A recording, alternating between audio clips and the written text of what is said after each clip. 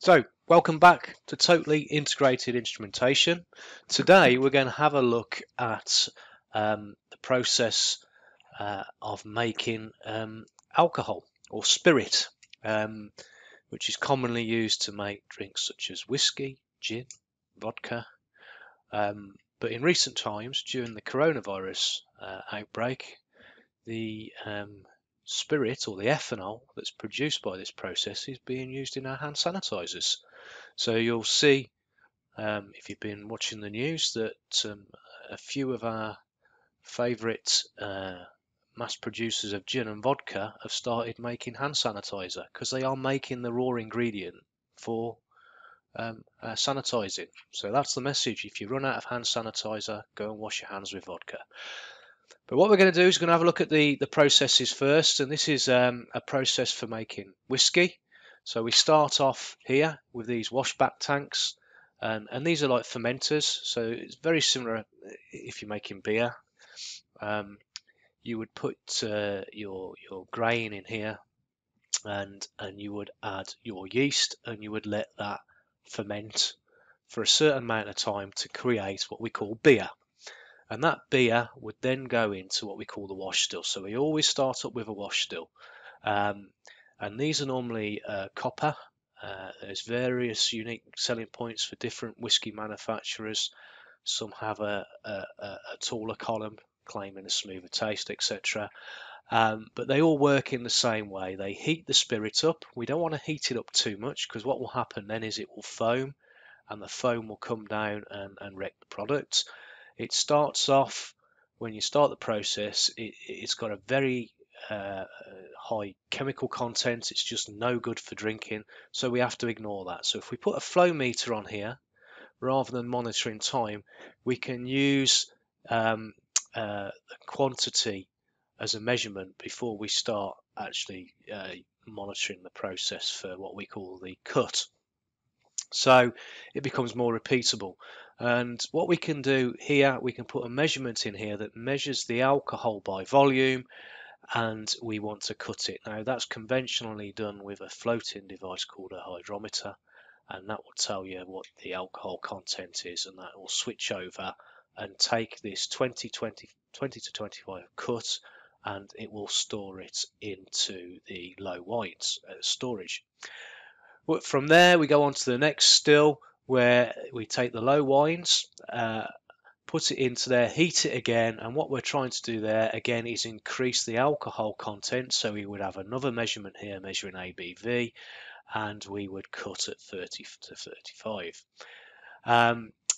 Once we've got that, we go on to the final still, where we take what we call from the faints receiver. We put a percentage of faints, a percentage of low wines into the final still, and we're looking for a cut above 63%. Ideally, we want something around 71% to go into the spirit receiver. And this will be the final product before it goes away for aging. The bits that we don't use are called the heads and the tails. That's the same for each of these stills, and that goes back into the faints receiver. Once it's gone into the spirit receiver, it's either shipped off by a lorry, and that could be going to other blenders. So they could be making rather than making a single malt whiskey, you could be going to a blender where we're blending 3 different whiskey spirits. Or a lot of the time it goes into oak barrels. Some of them in old sherry barrels. Some of them could have been had champagne in, whatever. But that's where a lot of the taste comes from. And they'll go into these barrels a lot of the time for at least 10 years. And during that process, we lose some of the spirit, evaporates. And that's commonly referred to as the angel share. So when we're making whiskey, we have a 10-year period until we can actually taste the final product.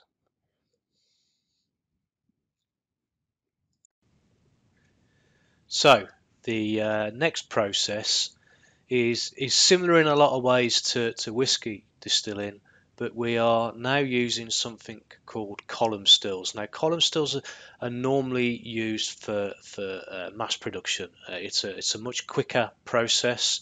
It runs at a higher temperature. Some of these can be running in excess of 70 degrees Celsius, If you have a vodka column still, for it to be labelled up as vodka, the final cut has got to be 90%. So this process here is looking at vodka made from potatoes. So if we look on the left-hand side, the potatoes comes into a mash tank, and this goes into fermentation again with your yeast to turn it into beer, and then we go into a wash still. So we have always the first part is always the wash still, and then straight out of the wash still to get production moving quicker, it will probably go straight into the column still and come down. And sometimes what we can have is flavour pots in the way. So if you're making things like flavoured gins in those flavour pots coming out here, this is what you can see on the left hand side. You might have botanicals or something, so the product goes through there, and then we can bottle it. And the beauty of a vodka and gin, we don't have to age it, so as soon as it goes into that bottle, as long as the quality is good, the master blender is happy with the final product, it can go away and it can be shipped and it can be drank. So making things like gin, again, this part is probably a similar process, but we still go into a fermenter. We have the beer, and then the wash still goes into the column still, and here you can see my botanical flavour pots for gin on the right hand side, and it comes through. Now the problem here with making an ABV measurement could be that the botanicals add a third element, which is going to be difficult to distinguish between. So a column still is designed for fast production of vodka and gin. Theoretically, it's still making spirits, so you could still make whiskey with it. The argument is the more traditional way of using the pot stills, that we've already seen, is more flavoursome. Okay, so there's a trade-off here. So those are the two methods. We still need to monitor the cut. So I mentioned vodka. The cut is at 90%. And gin will be down in your 60% again. So we still need to monitor that ABV measurement to make sure we're getting the right percentage alcohol going to the final product. So if we have a look at spirit production, it consists of two elements: ethanol, which is the spirit, and water. And the percentage of ethanol in water has a relationship between temperature and density. And there's a set of tables which are OIML tables or MID tables, where we can see that temperature and the density relationship to percentage alcohol. So that's the first thing we need to be able to do. Is first of all we need to monitor the density and the temperature of the liquid. So if we plot these curves from the OML table, you'll see that the actual curves themselves, so these are all the different temperature ranges, change direction, which can cause a problem with the complexity of the formula behind this. So if we have a look at the wash still, where we need to be able to cut as low as 2% to get the tail, and that is in a very defined portion of the curve. If we move on to the intermediate still, well, we're going to be measuring and cutting that at about 60%. So we're on a different portion of the curve. So we really need to take that into consideration. We can't have the full curve programmed into a device and expect the same accuracy at the bottom and the top. So normally on site, the way this would function, you would have multiple hydrometers, and you would look at those for measurements at the low end down to 2%, and then you would have another one for the cut at the top end. And this is going to be the same if we're going to be making these measurements with a Coriolis meter, but ideally what we want to do is, rather than having all these hydrometers and temperature sensors, we want all of these measurements in one flow meter that can switch between these different ranges, so you have one flow meter for all of your applications in your distilling process. So we'll look at these curves in more detail. This is the wash still curve, so we need to go down as low as 2%, but the cut for low wines is at 25%. There is a slight deviation on the curve at the bottom end. Then the intermediate will be, this is again for pot stills, will be cut in at 65, but we can start as low as 25. So the last curve is for a column still, which is a much higher temperature, 90 degrees Celsius. For vodka, we'll be cutting at 90% ABV, and if you're using the column still to make whiskey or gin, we'll be cutting around 65% ABV for the final product. So what do we need to make the measurements for distilling? Well, the first thing is we need a meter that can measure density, and a Coriolis meter is very accurate, or can be very accurate at measuring density. They're normally density calibrated, and that's done by running water through at different temperatures, and that gives us an accuracy for the Siemens meter of 0.5 kilograms per meter cubed, but a repeatability a much higher factor than that. So that's the first thing we need.